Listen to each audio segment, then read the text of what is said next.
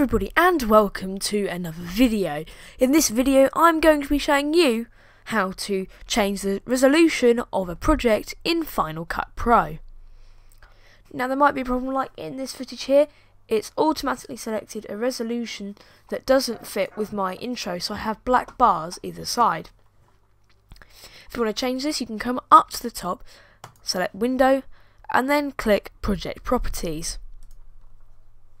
It'll then pop something up in the corner like this, and you then want to hit Modify. It should be a purple button, and here I can change the resolution to what I want.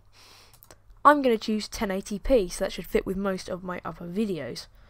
I can then press OK, and then wait, and then the black bars either side would have been removed, and my footage would have automatically been rescaled to fit the new resolution.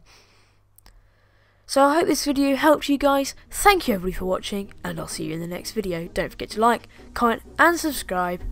Bye!